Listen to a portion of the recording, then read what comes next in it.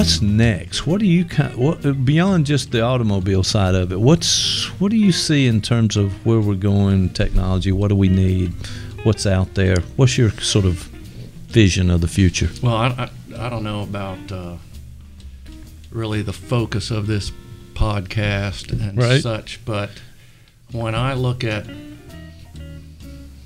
countries in the European Union and China are really being the leaders in the world trying to wrap their arms around the problems we're facing. And I'm sitting here right now pretty sadly disappointed with what kind of leadership on world problems we're getting here in the United States. We have the smartest people in the world. Sure.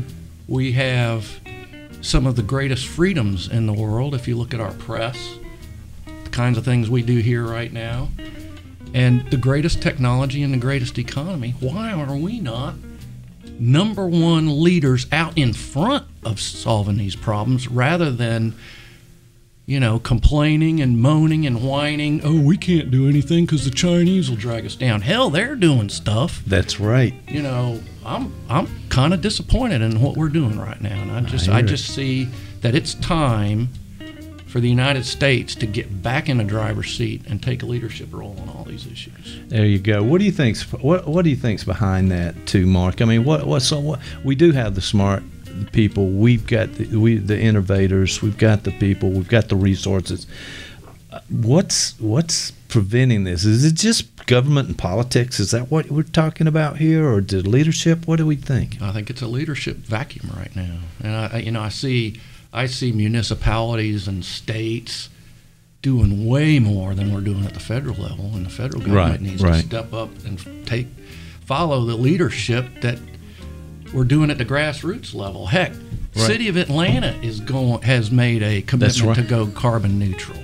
You know, City of Atlanta is ahead of the United States of America. What are we talking about here? This is just insane. So. I know. Well, it's something we have to grapple with. It's just this time. Maybe it's this speed bump that we just have to get over and kind of move forward. Because I've told a lot of my friends, soon as the second island is totally underwater, everybody's going to wake up. And as soon as the highway out to Tybee Island is always underwater, we're going to see a lot more action. Miami, half the city of Miami is underwater. The sad thing is we're going to be a whole lot further behind the 8 ball by the time that happens. It's going to be 30 years down the road when that happens. Yeah, we need to get in gear and get going, don't we? All right, I'm totally in agreement with that. Tom, final word. What's it been like for you today to hear all of this and be a part of it? And I'm glad we got at that last minute there. We got a little bit of like, I want to pound my fist on the table. This thing is not where it needs to be. But what final thoughts for us today? Well, carbon issues, climate change, those kinds of things, the solutions are already there, and they are not woo-woo and new age and out there and crazy. They are pragmatic, and they'll have the side benefit of creating jobs. And I think these are, to Mark's point, these are some of the issues that we need to think about in the United States rather than, it seems like we have a narrowed focus. I think it's a matter of focus, really, ultimately.